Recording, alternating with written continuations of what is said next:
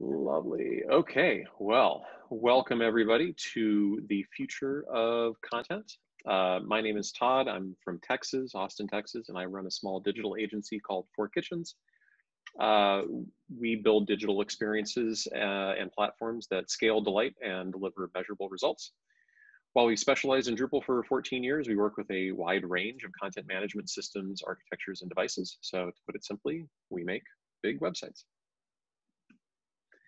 So I'd like to start with a story. Once upon a time, there was a fridge, and it had one job: to keep things cold, and it did its job fairly well. FridgeCo, the company that built that fridge, was doing fine too, but they thought they could do better. So one day, as they so often did, the FridgeCo product team gathered to brainstorm. How could they differentiate themselves from the competition? Well, the product manager was tired of hearing the same old ideas like bigger capacity, more energy efficiency, more shelves. There wasn't anything new. There was nothing really exciting. It seemed like they'd had this meeting 100 times before, and of course, they had. Meanwhile, somebody across the table was looking at his phone, bored, and watching him rudely tap at the screen during this meeting. She was suddenly struck with a totally new concept. Let's connect it to the internet. Silence. A fridge connected to the internet? Asked the guy with the phone. Yes, that sounds ridiculous. No, she said, it's the future. It'll have a big, bright color screen. It will support apps just like your phone. And we can partner with recipe websites and integrate Google Calendar. Twitter's big, right? Let's put Twitter on the fridge. And so it was that FridgeCo ushered the humble fridge into the information age. Now, I have no idea if this is how it actually happened, but somebody did put the internet on a fridge, and this is something you can get right now. Seems plausible, right? So imagine now that it's 10 years ago, 12 years ago, the iPhone has basically just been released. And you're a software developer, you get a call from FridgeCo, and they want you to make their vision a reality, putting the internet on a fridge. Back then, how would you go about implementing something like this 10, 12 years ago?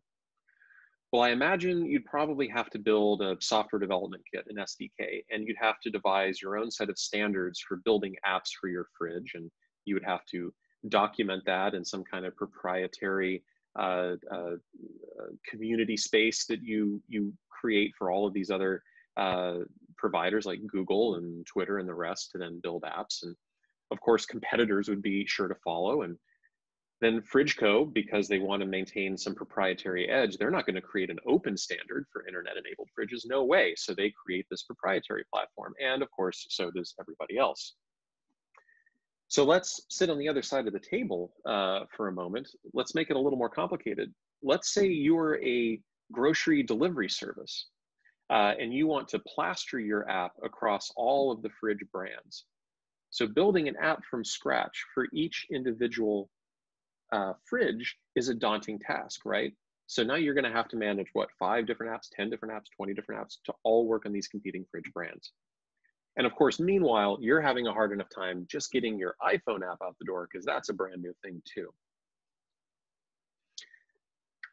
Looking ahead to today, where we're at right now, this is not that hard if you have the right technologies and workflows in place. If you've centralized all of your products, your content, into a single consistent data model, and if you've made that information available using a robust API, you can rapidly develop apps for all kinds of devices that currently exist and those in the future. So what seemed like a crazy idea 10, 12 years ago, putting the internet on a fridge, is almost trivially easy today. And that's not because we got really good at making fridges. It's because we have created all of the infrastructure needed to rapidly adopt new technologies, whether they're fridges, streaming devices, home assistants, anything. Today, right now, we expect our digital interactions to span a variety of experiences and contexts. We are reading, watching, and listening to content. We're doing this on different devices, in different situations, and with different needs, like looking up recipes on our fridge. So before we start, I'd like to define a couple of concepts. Experience. Experience is what happens inside the content. It's the medium of the content itself, text, video, sound, whatever, and the message it delivers. Context is everything outside of the content. It's the device you're using, it's the operating system, it's your web browser, it's the physical environment you're in, it's your history with that brand, it's the needs that you're trying to meet, it's the mental model you're using to compare this content to other content you've experienced, and so on. Context is everything surrounding and influencing the content experience. So to illustrate this, think about watching a movie. Watching a movie is an experience, just the movie itself. It is a movie, it's a series of still images played in rapid succession that make it look like there's movement, and there's a plot, and there are characters, and there are dialogues. That's the experience of the movie. But how you watch it is the context. Watching it in a theater with your kids, or watching it on your phone while traveling to a conference, or watching it, as we now are doing, curled up on your sofa with your dog. These are contexts. So today, I'm not going to talk much about experience. I'm not going to talk about the content itself, plots and stories and words and usage and all of that. I'm going to be talking about context, everything surrounding the content. With this in mind, I'm going to make 8 predictions about the future of content and where we are headed next. So let's start with prediction number 1.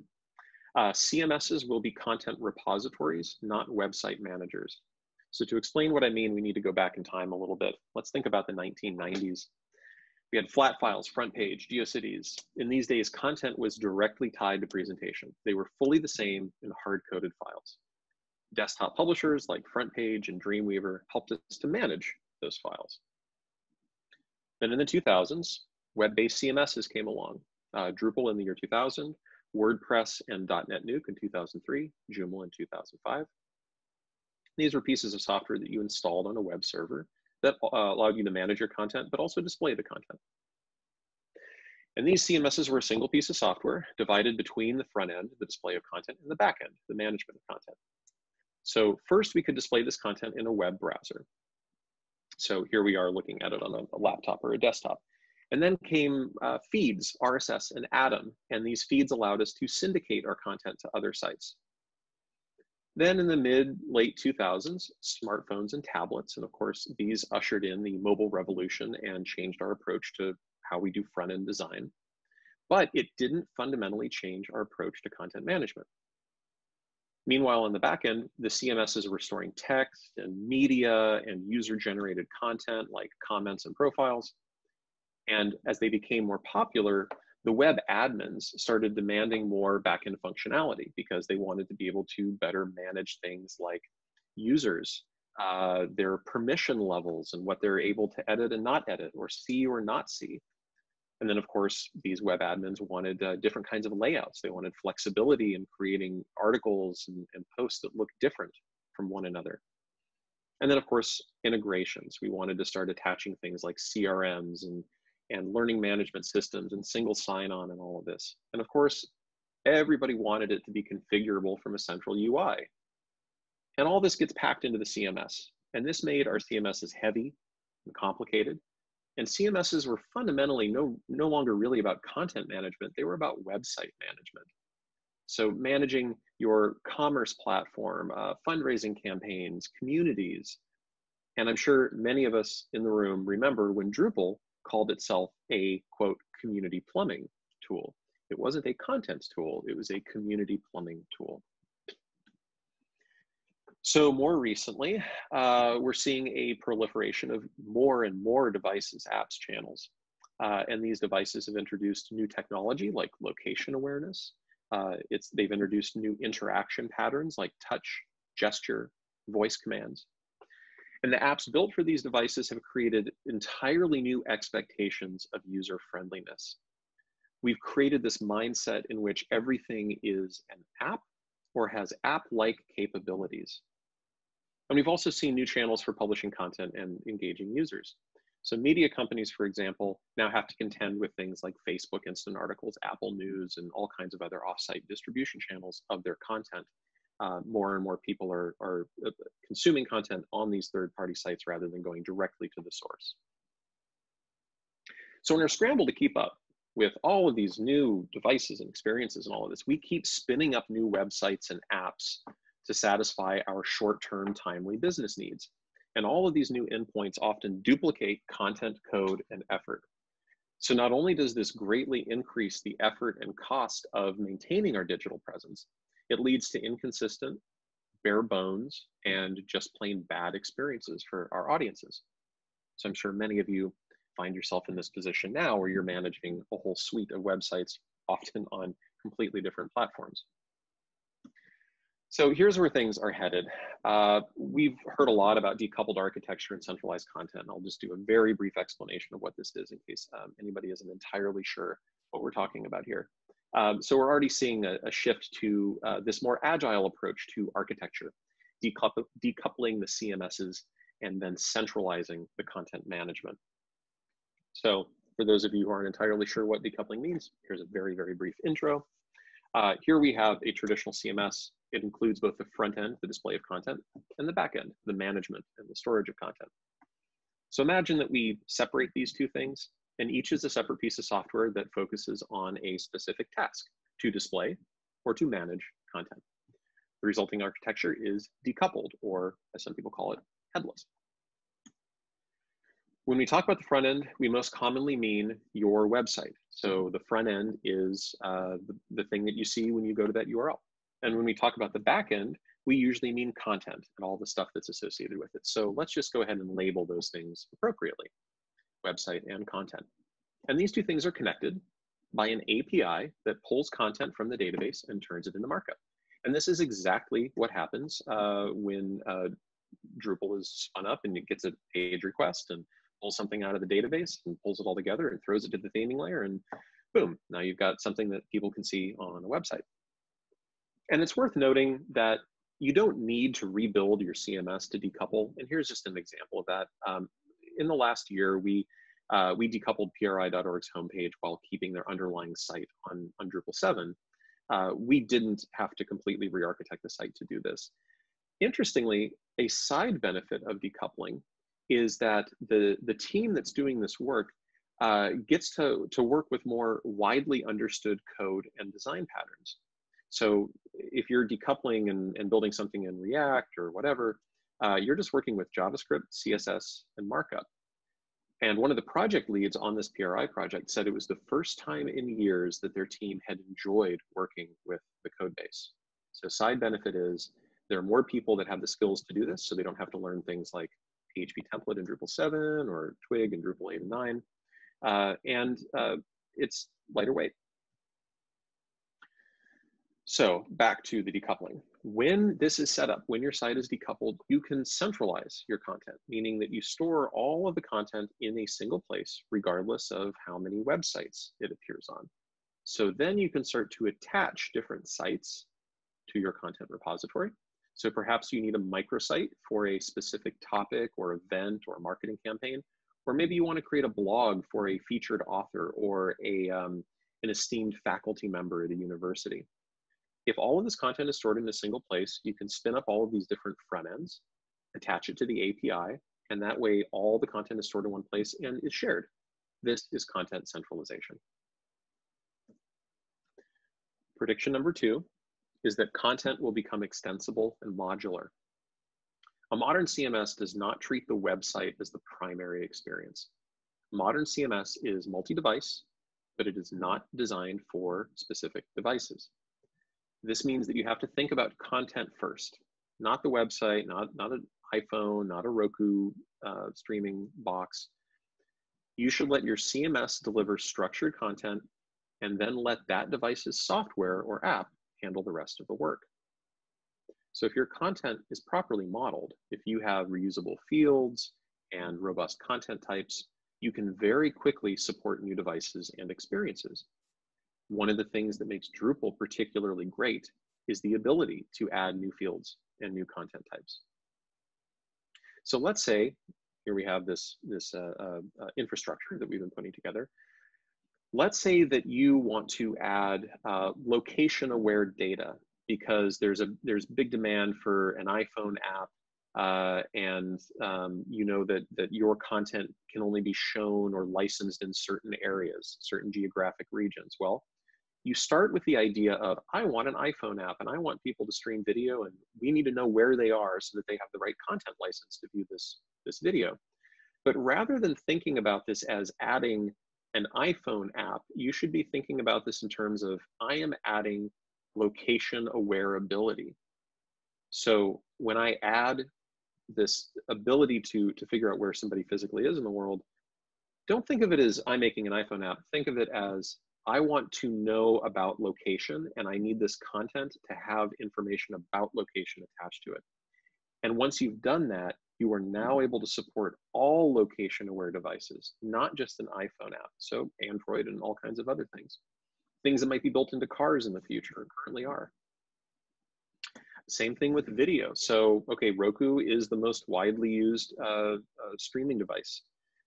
So of course, maybe that's the first thing that you want to build an app for. And that's going to require adding new kinds of metadata fields to your video content and video assets.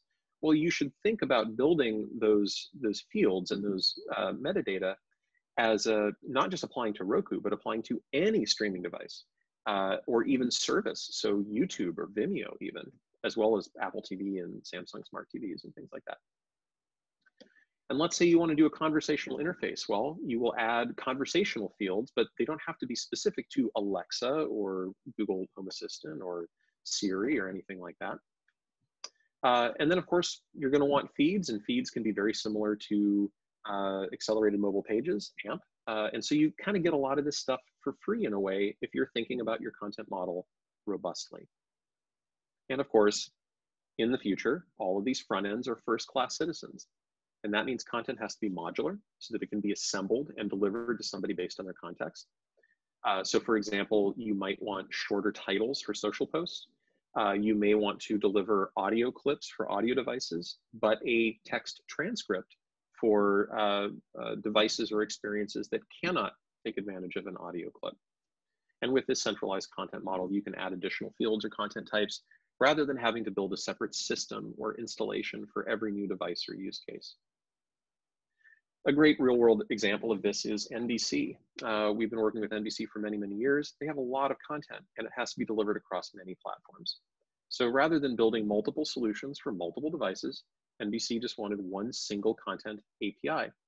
And the same infrastructure and content that powers NBC.com also powers Saturday Night Live, the SNL iPhone app, Android app, all kinds of other things.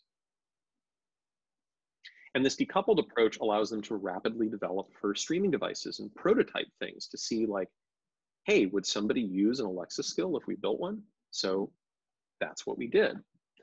Here's how we did that. So NBC wanted an Alexa skill that would just respond to very simple questions like, hey, when is the good place on? So we already have a showtime field, and it looks like this because, you know, television commercials, and I guess this is a TV guide formatting system that was developed, 9/8C.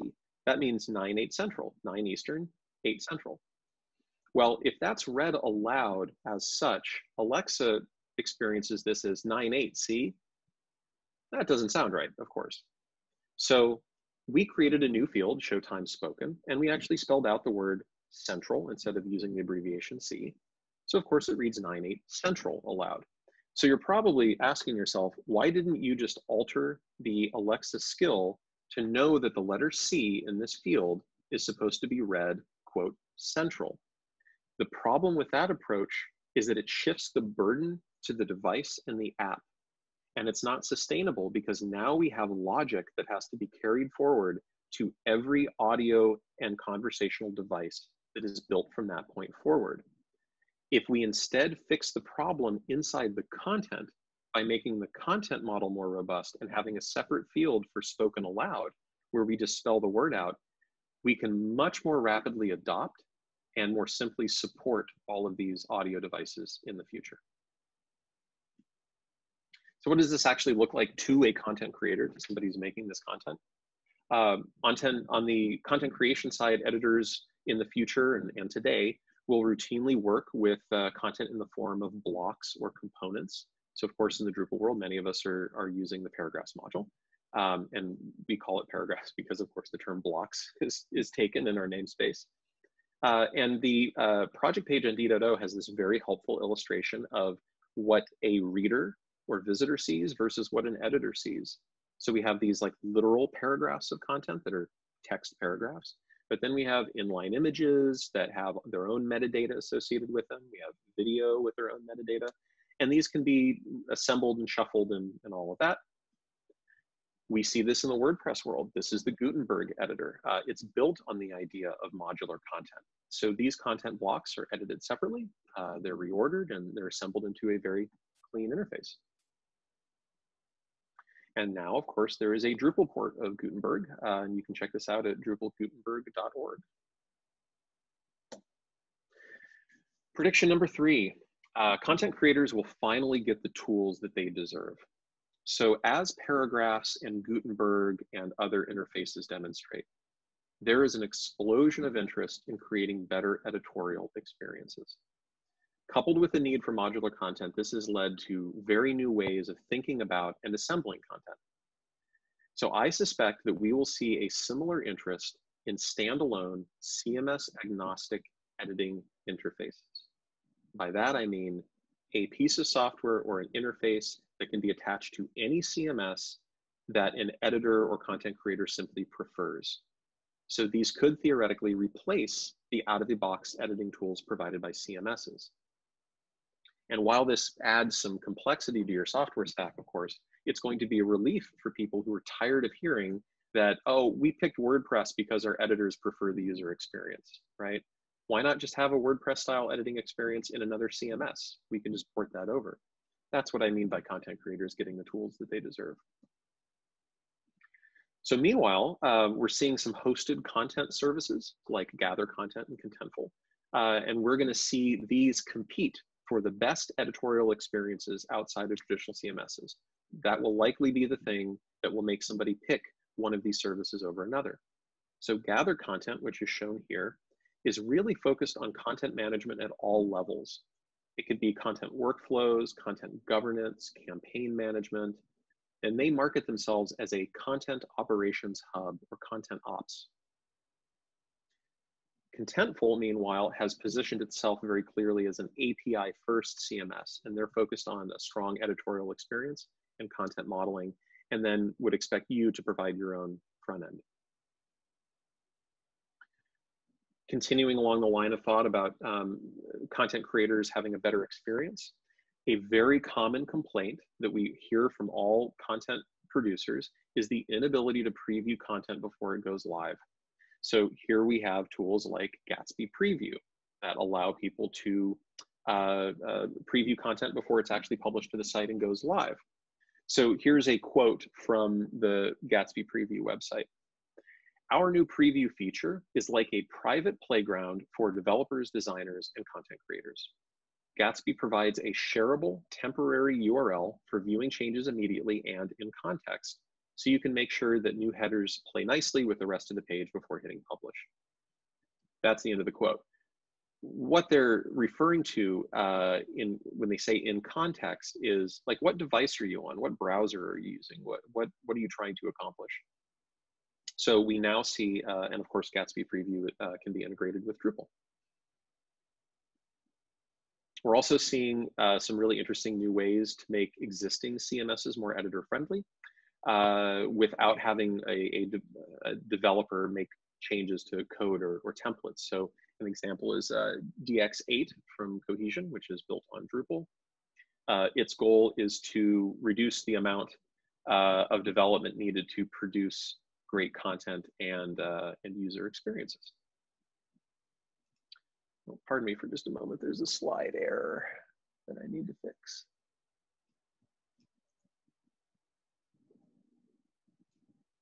Okay, sharing my screen again.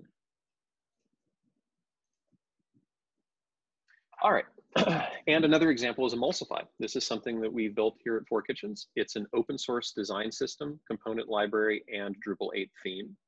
It allows developers and editors to quickly assemble content and prototype new layouts.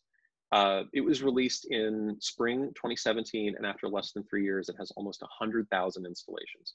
And I say that only to illustrate the demand for tools that enable content creators and designers to do things more efficiently, more quickly across teams.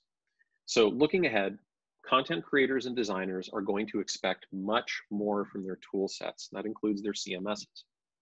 So for example, a future version of Emulsify will include a living style guide that serves as both a reference for design patterns and the actual code, the markup and the CSS that powers the site's theme. Prediction number 4, CMSs will focus on specific verticals and use cases. So we've already seen some specialization. We've seen marketing automation platforms arise, newsletter and email management tools like Sailthrough, campaign management platforms like Personify, all kinds of stuff, right? And each of these are especially strong in some verticals like nonprofits or associations or higher education. But what's really interesting related to content is the rise of CMSs specifically targeted to media, entertainment, and publishing. So here we have Thunder. Thunder is a distribution of Drupal that was created, maintained, and used by Hubert Burda Media, which is one of Germany's largest publishers. Here we have Arc Publishing. This is the CMS that powers the Washington Post. And since I don't know the exact order of operations here, but since Jeff Bezos acquired the Washington Post, they have moved very rapidly to monetize their CMS and start to license it out to other publications and other newsrooms. And it is worth highlighting that they are specifically targeting newsrooms. Their angle is that Arc is not so much a content management system as it is a newsroom management system. And that's very, very appealing to a lot of publishers. We, of course, also have Chorus from Vox Media. So the Vox Media group has packaged their CMS and they're offering it on a license basis as well. And according to their website, they say that Chorus is the only all-in-one publishing, audience, and revenue platform built for modern media companies operating at scale, close quote. So they are targeting content monetization. That's what they're trying to do with their messaging here. So we've seen things like Arc, newsroom management. Chorus is a content monetization platform. We're seeing the angles that different CMSs are taking to explain their value. And another really new, interesting trend that is worth talking about is the rise of Brightspot. So NPR and other large public media entities have decided to standardize on the Brightspot CMS. And I don't have all of the details about this because these conversations have largely been happening behind closed doors within the public media world. But from what I've heard, they are creating a custom distribution of Brightspot that they're calling Grove CMS. And it's going to be built to meet public media's specific needs and use cases. Public media's use of Drupal has been slowing for some time, and the decision to standardize on Brightspot will likely further contribute to this trend. So there's a sub-trend to notice here, and that is that all 4 of these CMSs were created or funded by large media companies and made available to the public through open source or proprietary means. So that means that publishing companies are also becoming software companies, and they're trying to reduce or recoup their costs by releasing their internal products. We'll probably see this continue to expand in the future. Let's talk about robots. So prediction number 5, machine learning will help us manage and create content. We're already at the point where CMSs can read, see, and hear your content. This is a paradigm shift, but it's happening in the background without people being aware of it. So think for a moment about how Google has this eerily accurate autocomplete feature as you write emails.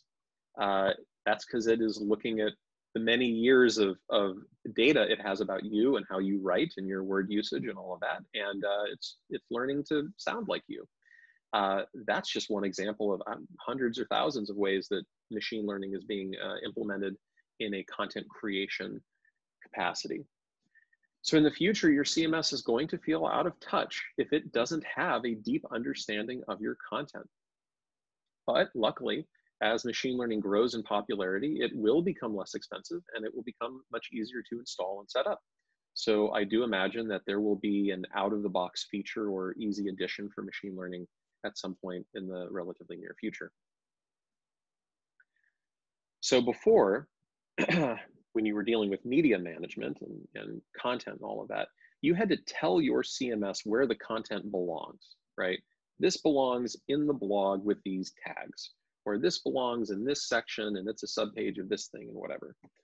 But with the help of machine learning, your CMS can add those metadata to the content and perhaps put it or store it more quickly and more accurately than you can.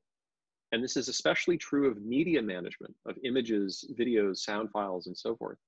Machine learning can elevate basic CMSs to the level of an enterprise digital asset management system.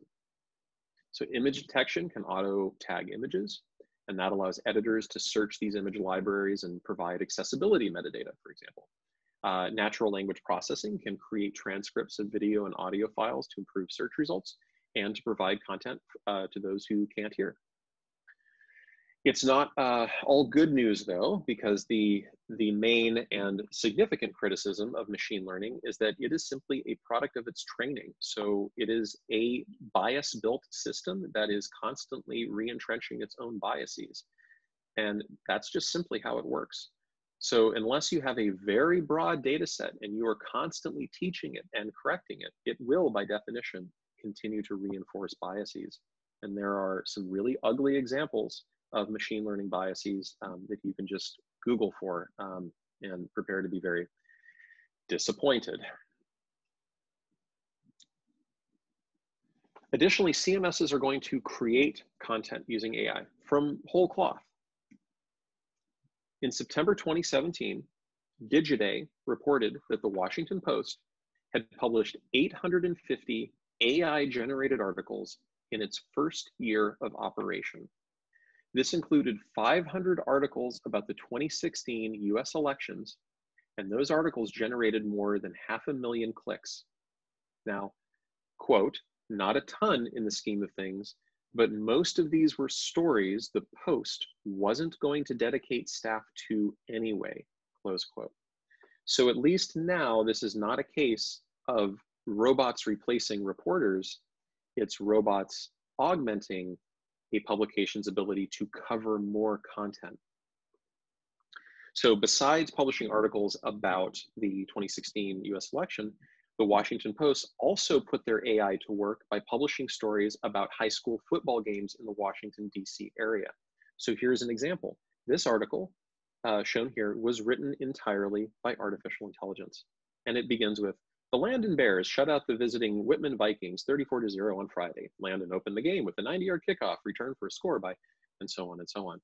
This is written by a robot. The New York Times, Associated Press, Reuters, Yahoo Sports, they all use AI to write stories right now. And last March, 2019, the Press Association claimed that they can publish, the Press Association, by the way, is a UK news agency. They're kind of the equivalent of the AP in the United States. The Press Association claimed that they can publish 30,000 local news stories per month using artificial intelligence. So it's already happening and it's accelerating. CMSs are also going to interpret the emotional tone of a story and then react accordingly. So some publishers, like, okay, who cares? Why would you care about the emotional tone of a story? And how would you react to it? Here's an example. So publishers are already using sentiment analysis to deliver the appropriate ads and to avoid embarrassing advertising placements. So for example, if an algorithm determines that an article is critical of Dow Chemical or Bayer medical products or whatever, those products will not be advertised on that page. So if it's an article that says Dow Chemical is polluting the earth and whatever, well, you don't want to see an ad for a Dow product. That doesn't make sense, right? So it will be exempted from that page, and that can happen automatically. But if it's an article that's maybe that praises Dow Chemical, then that might be a reason to pull a Dow Chemical ad specifically onto that site.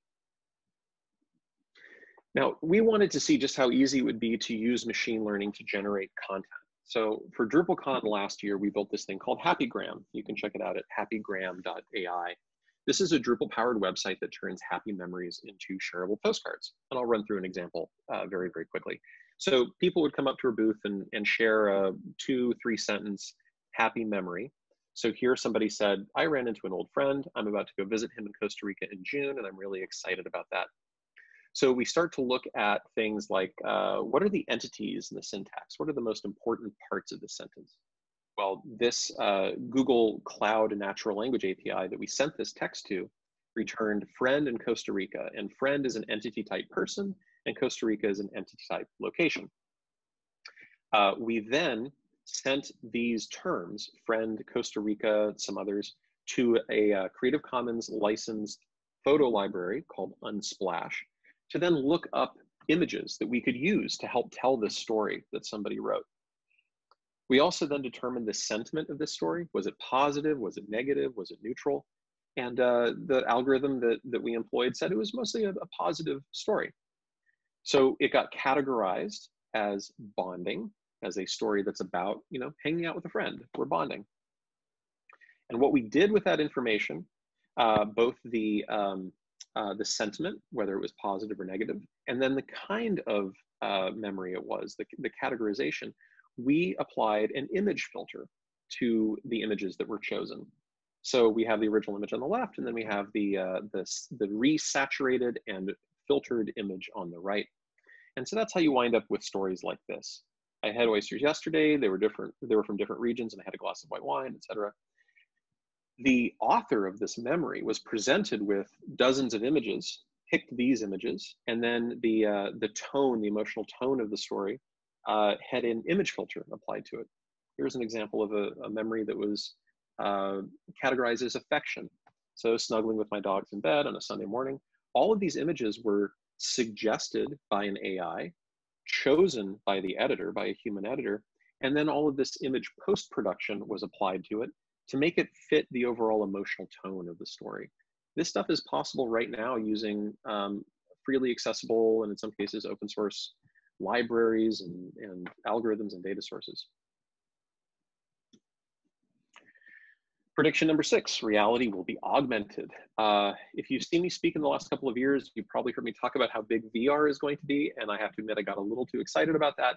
I still feel that VR will have a strong adoption in gaming, training, and industrial applications, but to an average person, it's probably just going to be used occasionally and probably mostly in gaming. But it is still important. So VR is being used in combination with cognitive behavioral therapy, for example, to treat combat PTSD and phobias. So it has very, very, very important uses. AR, augmented reality, on the other hand, is already quietly infiltrating our everyday lives. And its potential is huge precisely because it's so useful, yet subtle. Here is an example of AR in use. This is Google Lens. It's like a pair of smart glasses without the glasses. This camera-enabled app can be used for object recognition, translation, shopping, recognizing things in the world. And in this example, Google Lens is highlighting a menu's most popular choices based on reviews within Google Maps. And then it links those popular choices to photos of those items that people have uploaded to Google Maps. And it's doing this all on device. Google has also been working on different ways to integrate 3D content into different learning experiences. So here is an example of a Wikipedia-like online encyclopedia. Here's an entry about the spacesuit. So let's assume that we're on a desktop right now. Here's the desktop experience. Well, we can scroll down and, well, okay, here's this spacesuit, and we can turn it around and look at it and all of that. That's okay. That's the desktop experience. But now let's go to a device that has real AR capabilities. So a phone, for example. You scroll down to this 3D asset, and there's a different icon there in the bottom right. Looks like a little cube with like a square around it. If you tap on that, you get this kind of interface. And now you can drop that spacesuit in the room. You see it to scale. You can rotate it, walk around it, do all kinds of stuff. And as recently as May of last year, Google has started introducing 3D models and AR experiences directly in line in search results. But we'll get there in a moment. So these AR and VR experiences are three-dimensional. So therefore, it's no surprise that we're seeing an explosion of 3D assets, which is really just another form of content. Here is a website called Sketchfab. It's a massive massive marketplace for 3D assets.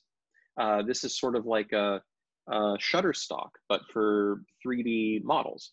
So the users can upload everything from scans of real-world objects to hand-built models to CAD-powered animations. Some of these are free, some of them you can pay a licensing fee for, but there's all kinds of stuff. And if you just search for tractor, look at all the stuff that you get. This also extends to 3D printing and fabrication. So here's a site called PinShape, which is like Shutterstock, but for downloadable fabrication files, so you can print these things on your 3D printer at home. Here's a great example. When I was polling our team for some ideas on this talk, one of our developers, Chris Martin, described how he felt that this new space race is going to result in an explosion of 3D printing technology, because if you're on a long-term space voyage to, say, Mars, then you can't bring like every possible tool that you need along with you. It just becomes cumbersome. So why not have a 3D printer that allows you to make the adjustable wrench that you need when you need it, and when it breaks, you just melt it down again and put it back into the 3D printer, do it all over. This is all content that has to be managed, and it is part of the future of content. Prediction number 7, content delivery will be context specific, meaning it will be delivered to you based on where you are, what you're doing, and what you're trying to achieve. A great example of this shift is iTunes. So when iTunes was launched in January 2001, it was a game changer. It became the go-to music store and MP3 library. And then it started adding other media, movies, TV shows, podcasts, and of course, podcasts were invented for and named after the iPod. But 18 years later, iTunes it's a relic. The Verge referred to it as a relic of a different era in which people bought all their music and movies in one place. Now that seems like quaint. So Apple Music, which they've split off as a separate app, is singularly focused on music. And now we have separate apps for podcasts, TV, movies, all of these other things. So Apple has realized that the context of content no longer makes sense within iTunes. And so they have to split it into all of these separate applications. This was rolled out to Mac OS devices in the last year, and it had been available on iOS for much longer. So Apple's announcement came shortly after Google added playable podcast episodes inside search results. So if you search for a popular podcast on Google, you will be able to play episodes directly within search results.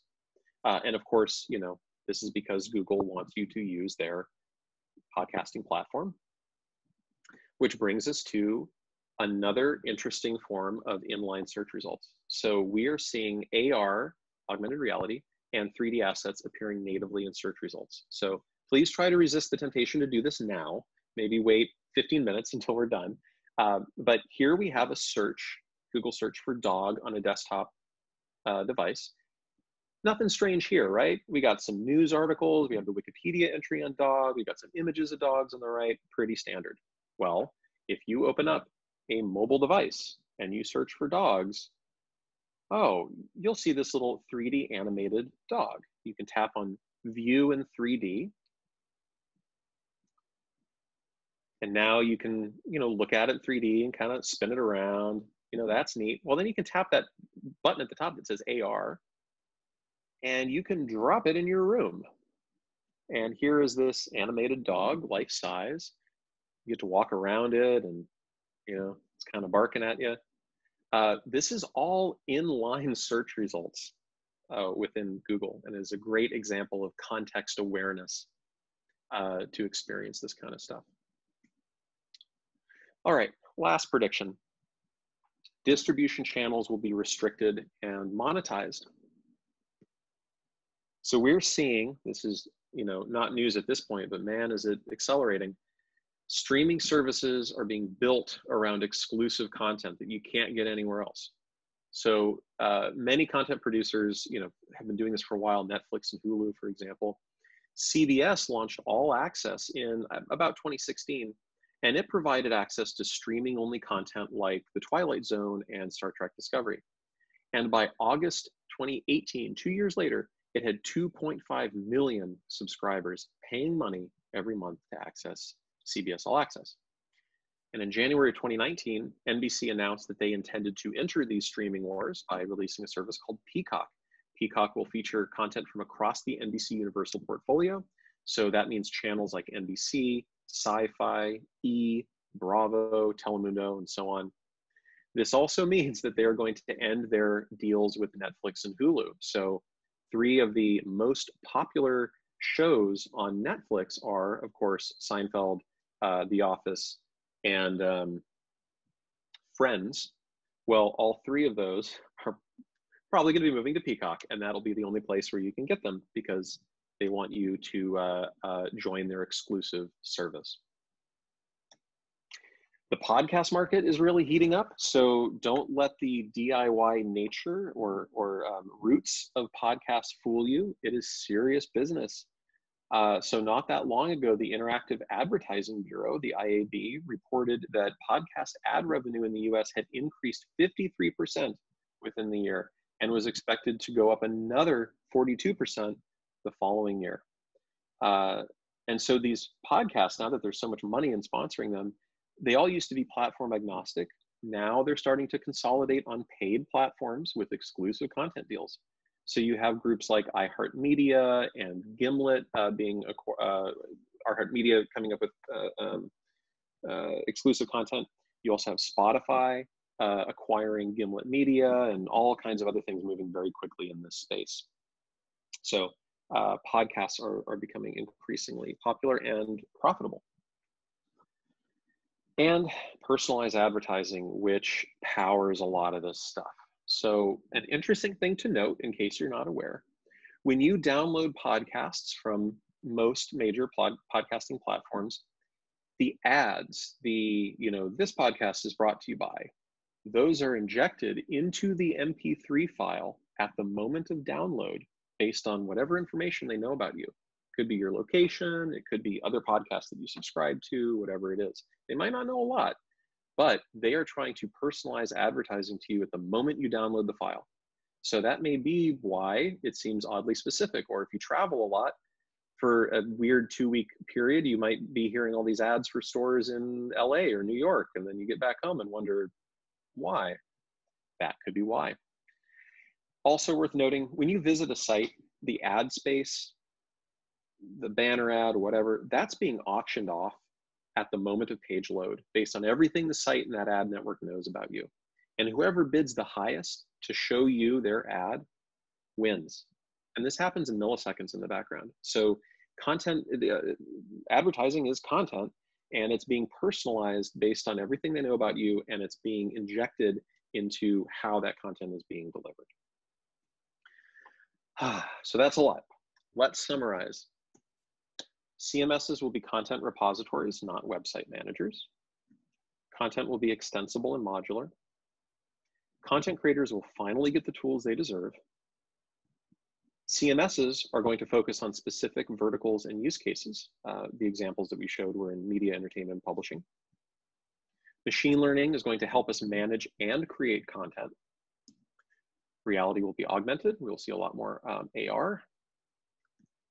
Content delivery will be context specific based on what you're doing and where and why. And distribution channels are going to be restricted and monetized. The examples there being exclusive content for specific streaming services. So, oh, pardon me. There we go. What now? Hey, if you found this interesting, speaking of podcasts, I run a podcast called The Future of Content. And in every episode, we talk with somebody in a specific industry about the kinds of content they produce. So it might be somebody who's really into role-playing games. What is the content of role-playing games? How do you manage it? What does it look like? somebody who is a restaurateur. How do you do menu design? What makes an effective menu? How do you use Instagram to collaborate with your team to decide what goes on the menu? These are all topics that we explore in the future of content. You can review this session at the URL shown there. And please, please, please feel free to reach out anytime. Best way to reach me is email, todd@4kitchens.com. So with that, we have a few minutes left, and I am certainly happy to take questions from anybody who is interested. So I see no questions in the room yet. Yeah, now I do. Thank you, Carson. We have Carson asking, is Drupal uniquely positioned in any way architecturally to take advantage of this changing landscape? I'm guessing a no. Let's hear it, Todd. Well, I think it's better positioned than most because it is built around the ideas of fields and content types at its core. You know, previously it was a node, and then it became an entity, and that's really, to me, from a business value perspective, what Drupal really does super well and really boils down to is its content modeling capability. So I think it's uniquely positioned from that perspective. I think it's also uniquely positioned in that the shift from monolithic front end and back end tied together to decoupled, the front end being a display layer for the content that's sent to it by an API, that transition was a lot easier for Drupal than other CMSs, as I believe the case to be. Mostly I'm comparing it mentally to WordPress that packs so much of its functionality into the theming layer. So for anybody who's familiar with the WordPress architecture, there's this thing in the WordPress theme called the loop. And the loop is a database query that says, give me the content. They put that in the theming layer. And in Drupal, that you do not do database calls in the theming layer, right? So architecturally, I think that Drupal has been ahead of the game. But I have to admit that, like, basically any modern CMS can be decoupled at this point. If it can't, it's way behind. So I think that Drupal has had an advantage for quite a while, and I think that because of those roots, it probably has a slight edge. But there's less and less differentiating it in that way as time goes on. Excellent. I have a question that dovetails on that one. You mentioned, I don't know if you used the phrase CMS agnostic editor, but is that simply just an RTE, a rich text editor, or is there more data modeling and metadata included in that? I think I'd open that up really broadly. I think it's more than the editor. It's about, you know, how do you score the content? How do you collaborate on the content? What is the governance and the workflow around it? When it comes to like a CMS agnostic editing experience, I guess I should open that up more broadly to like content operations and how those things are handled. I think it can be as simple as a rich text editor, and somebody just prefers that to something else. But I think that the real value is in something much broader than that. Mm-hmm. So are we talking specifically UX? Because you're talking about the editor that are you saying publishers deserve? I'm gonna get that quote right. It's the editing experience that content creators deserve. Beautiful. So yeah, and so that includes, you know, anything from, if you're a one-person content production shop and you have to handle all of the images and videos and the transcripts and all of these things that go into a piece of content, it also includes all of, you know, how do you make that happen? Like, how do you quickly find the right images to feature that help tell the story? How do you do post-production on the images so that it fits your branding guidelines and also the tone of the story? How do you get a high quality transcript for an audio file or a video so that your content can be accessible to people? I think it's all of those things wrapped into one, and having a content creation tool that can help you with as many of those things as possible is really powerful. Excellent. Looking in the room for some more questions. What do we have here? Well, I will take advantage of the opportunity then. So I'm still stuck on this, Todd, this RT experience. I love our data modeling, and I love it compared to custom type post types, and I way love it over Joomla's content model, which they struggle to understand. So in that respect, I answer Carson's questions that we are somewhat uniquely positioned. But then I bring in this thing that you have, which I'm not going to misquote again. I'm trying to put that together. And I did not realize that Four Kitchens had branched out to, whatever the client wants, which is a fantastic business model. No one's going to argue it. But I have to ask, and maybe this is not the form, maybe this is not the time. What is the future of Drupal for you as a go-to? Is it a go-to solution to satisfy these requirements you just explained to us? It's still the content management system that we use the most by a huge margin. But we have WordPress capability. We are also looking at any number of other solutions. We have in the past recommended things like Arc to some clients strategically because it seemed to check all of the boxes that they needed checked because their use case or their need was really, really unique. We don't actually build things in Arc, and we don't really have the internal capability, but also Arc is a pretty locked down model, and our attempts to reach out to them to understand their partner model for like, can they bring agencies or other developers on board to implement stuff? Maybe it was just early on in the life cycle of the product or whatever, but that didn't exist at the time. And if you at the time, and things may have changed since then, if you were an Arc customer, you relied on Arc to do the implementation, installation, and all of that for you. So it's what we're really trying to do is just find the best solution for our clients. That might be, gather content and then we'll build the front end, or it might be Contentful and we'll build the front end. Our focus is on creating really good digital experiences for organizations that educate and inform. And that's why we focus so much on higher education and media, entertainment, publishing, and some other related industries like professional associations. So we want to use the best tool for the job. Yeah, well, you're doing well, so no one's going to challenge that. I guess I get the last word here. I don't suppose D9 has you much excited about improving its use in your tool set. I'll be honest with you, I don't have a lot of insight into the big changes in Drupal 9 at this point. My focus professionally and within my role at Four Kitchens over time has become more and more distanced from the actual mechanics of Drupal and other platforms.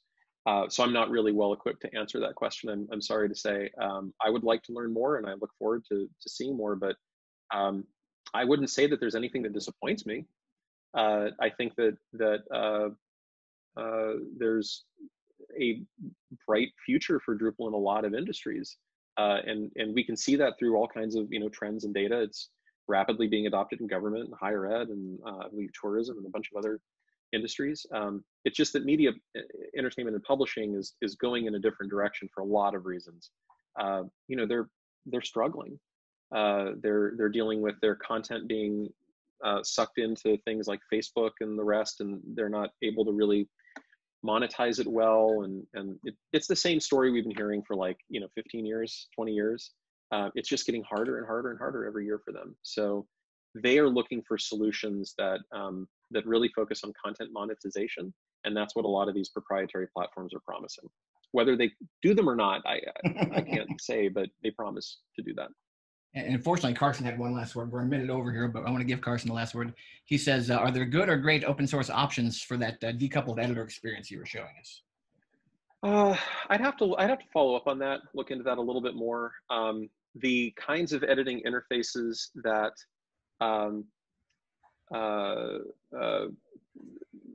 that I'm more familiar with are the hosted content solutions like Gather Content and Contentful and things like that.